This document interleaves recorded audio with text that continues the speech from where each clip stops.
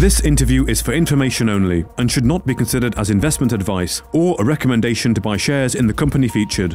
Welcome to this Stock Box interview.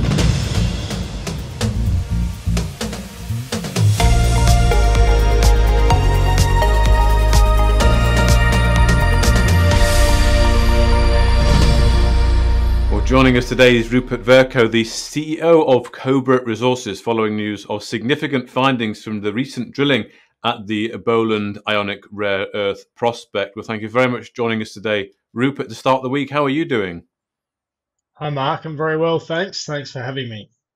Well, it's good to have you on, of course. I mean, this is quite significant news. You've found confirmations of high-grade concentrates across 3 mineralized zones, geological formations with high permeability suitable for that low-cost extraction via in situ recovery. And I noticed your quote, "These results are sensational. It is pleasing to see our value proposition materialize, and these results, coupled with the excellent metallurgical recoveries achieved last year, demonstrate Boland is not only unique, but world-class."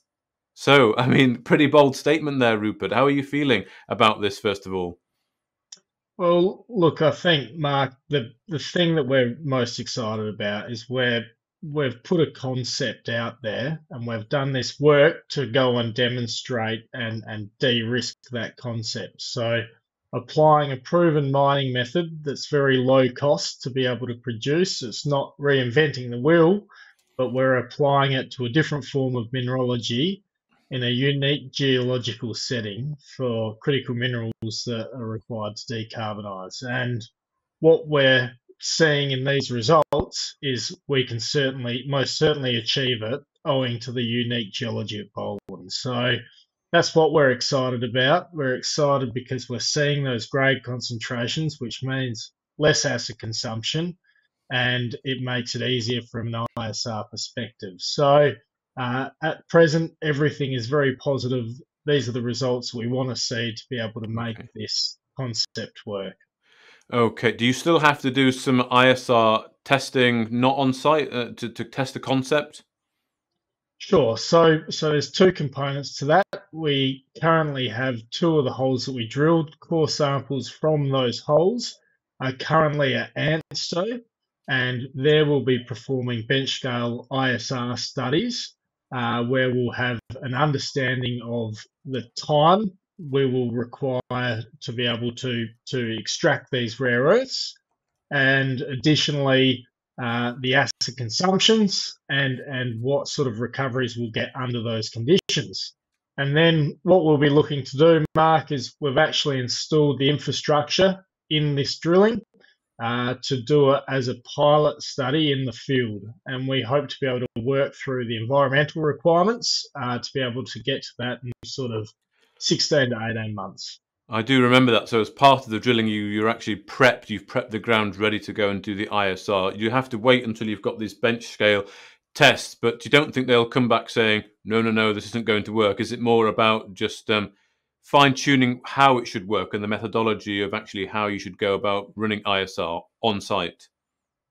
Well, look, we obviously need to demonstrate that we can recover it through ISR. This test work will demonstrate that. But what we're very encouraged by is we've done some screen sizing or fraction analysis of the material that the mineralization is hosted in. And what that is showing is we've got fantastic permeabilities through the mineralized unit that is very supportive of in situ recovery and being able to get high recoveries attributed to that, because our initial CIDR testing demonstrated that we're getting results of recoveries of the highly valuable heavy rare earths like terbium over 79% and dysprosium of over 67%. So now that we have concentrated grades with high permeabilities, we're very excited to be able to and look forward to seeing these tests to see that we can emulate that under an ISR environment. Okay. And how long do you anticipate the test taking?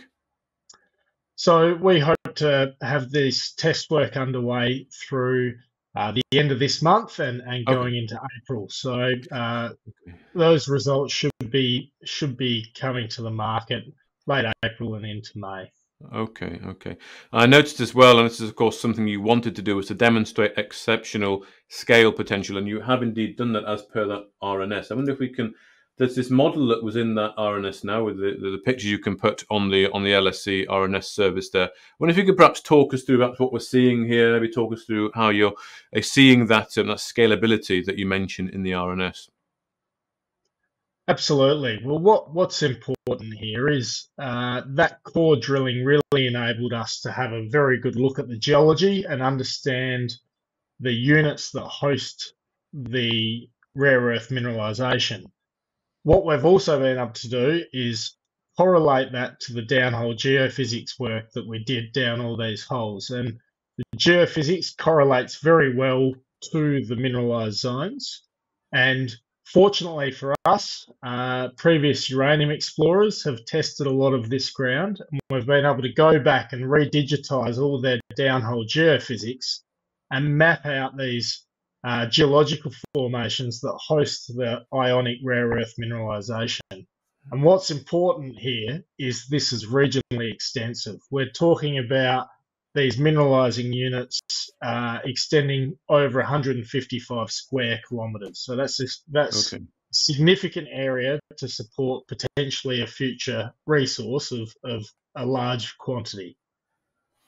Okay, and just on the, if we just go back here, just on the rare earths that you're targeting here, could you perhaps just go through, because I know the RNS mentioned sort of trio, which is total rare earth oxide, you've got magnet rare earths and heavy rare earths as well. You've got elements of all of these. Which ones are more important? Which ones will you be focusing on extracting that have more value to the market? Well, what's important, Mark, is obviously the magnet rare earths, so neodymium, praseodymium, dysprosium, and terbium. But from a source perspective and being able to differentiate in the market, heavy rare earths are very important. And Okay. why is that? Because in hard rock operations, they're not produced in the same quantities as their light rare earths. However, in our environment, we are very enriched in heavies, and then we get a great ratio in our recoverable basket of heavies in comparison to lights. And that makes the Boland discovery unique. And these heavy rare earths have a lot of applications in defense technologies and energy efficiency systems. And to get security of supply of these out of a tier one jurisdiction is a very important step into providing a stable and secure downstream processing facility for geopolitical security. So we're excited about that, and that's what we're hoping we'll be able to demonstrate to the market is what is unique to the Boland discovery. Okay, okay.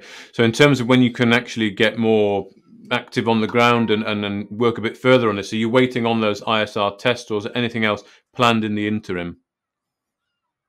Well, we actually already have further samples at the laboratory at present, where we're going through and reanalyzing a lot of these historic holes. And Okay. that work is aimed at now confirming modelled interpretation over this extensive area to confirm the volumes that we've done and to validate the grades. And what we hope is we'll be able to then vector in on higher grade zones and then infill some of that work with further air core drilling to inform a future or a near-term maiden mineral resource estimate. Right. So Okay. we're very diligently going through the process to do that as cost effectively as possible. Okay. So I mean, is it fair to say then, just taking your words there, world class and sensational, that really Boland is going to be the flagship, the main focus of the company for the rest of the year? Yeah, look, we as a team have great ISR experience, and we see that as being a significant advantage. 30 years ago, ISR really disrupted the supply of uranium. And we see now the lowest cost producers of uranium are ISR, and over 50% of the world's uranium is mined via ISR. And we see a huge opportunity to be able to apply this practice to rare earths to be cost competitive with the low cost producers in China. So that's our ambition, and over the next 12 months, we hope to demonstrate that. Great. Well, thank you very much for your time today, Rupert Vercoe, the CEO of Cobra Resources. Thanks, Mark. If you enjoyed this interview, then give us a thumbs up, a like or a retweet.